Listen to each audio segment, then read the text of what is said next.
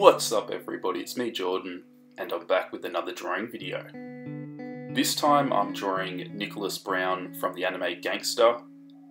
It seems a little bit weird to me that this anime is called Gangsta. I haven't seen it, but I'm assuming it's set in Japan, so it seems like it would be more natural for it to be called Yakuza. But I guess the Yakuza is more of a crime syndicate, and he's probably not part of that, he just does some gangster stuff. So I guess Gangsta is a fine name for the anime. Or maybe it features 50 Cent and Eminem or something. I'd totally watch that.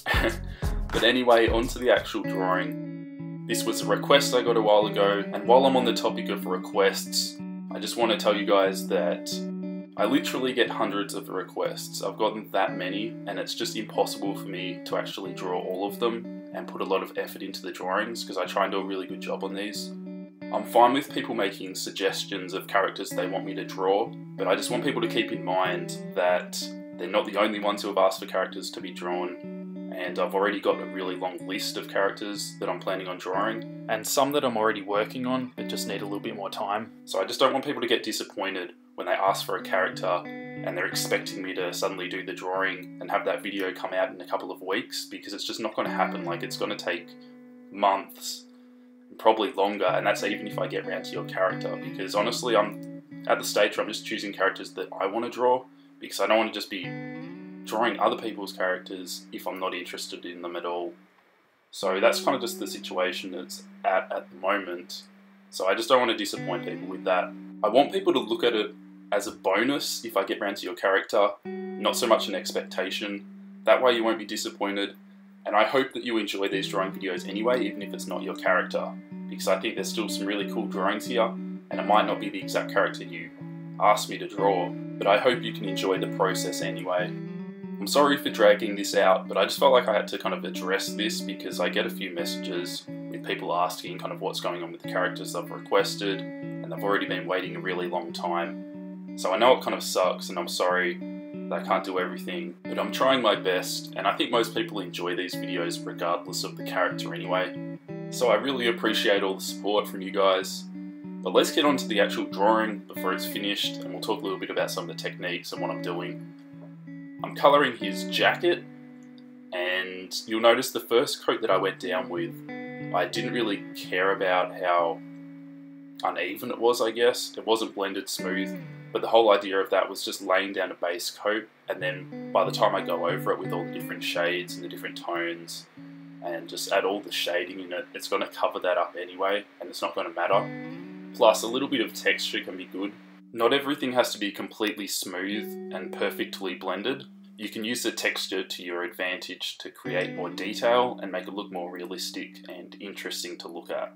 Copics are a really interesting medium to work with. They remind me a lot of paints in the way that you can do a lot of layering similar to that.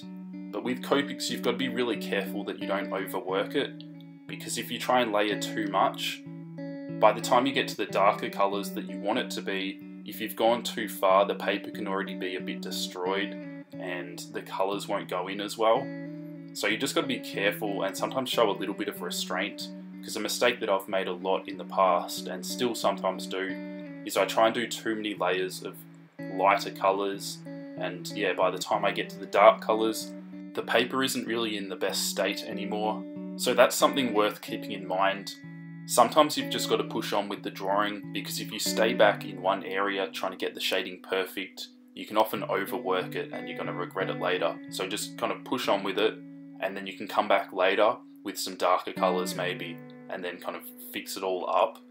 This is something that I've definitely struggled with sometimes. I find it really hard to move on from an area which I know needs a lot of work. It just kind of irritates me, but I've found out that if I actually just keep going with the drawing, by the time that I go back to that kind of trouble area, I've got kind of fresh perspective on it, and I'll actually do a better job.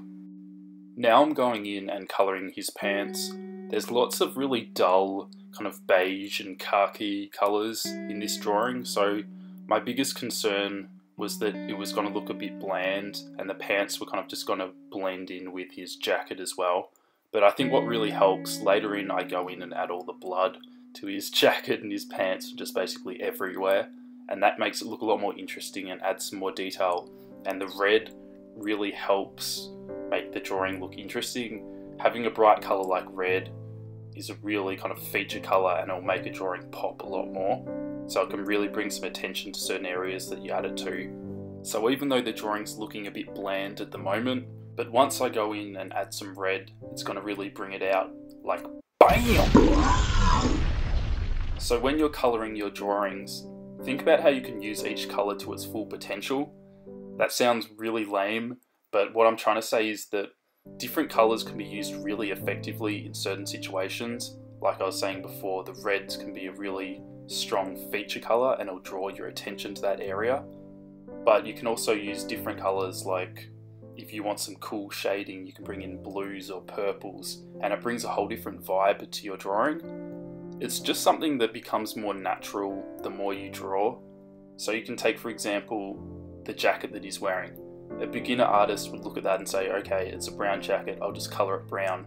They'll use just a couple of different tones of brown, but what I've done, I've brought in some kind of like purplish grey shading as well. It's probably not a perfect example because I haven't finished shading the jacket yet, so it still kind of looks bad, but what I'm saying is that if you bring in some slightly different colours, it can bring a lot more depth and dimension to it, whereas if you just use the same tones of one colour, it's going to look a lot flatter. So it's something to keep in mind, to look a little bit deeper when you're choosing colours for your drawings.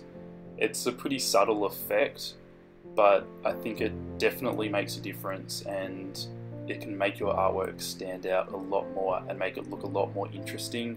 Probably a better example of this is the way that I colour skin. So you can see in this drawing here that I've got some purples and some slight pinkish colours as well. And that's just something that I always do when colouring skin, and I think it makes it stand out a lot more. And that's the kind of technique that a lot of beginner artists wouldn't even consider doing, because they just look at something and try and mimic the colours. But you've got to understand that there's reflecting colours, there's a lot more colour to everything if you look closely. I just want to make it clear when I say beginner artists, I don't mean to talk down to anyone, because at the end of the day we all start somewhere, and I used to be a terrible artist, so I just try and give advice from the level that I'm at.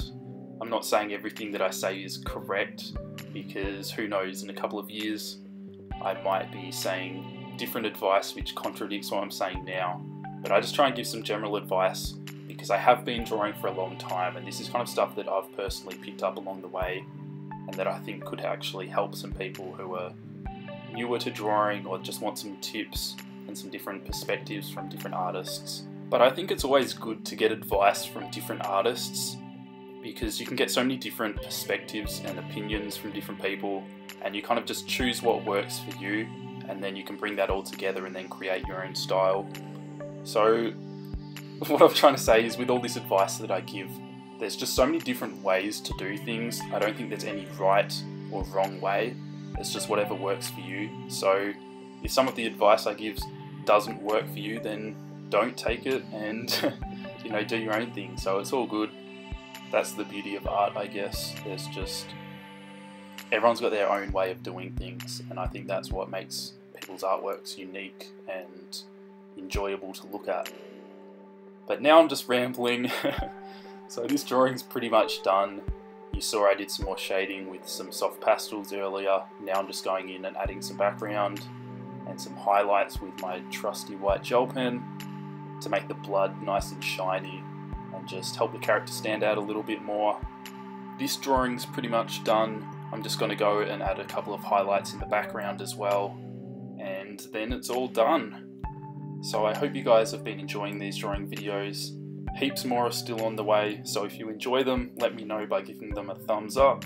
Like always, I really appreciate all the support and nice comments I get from you guys.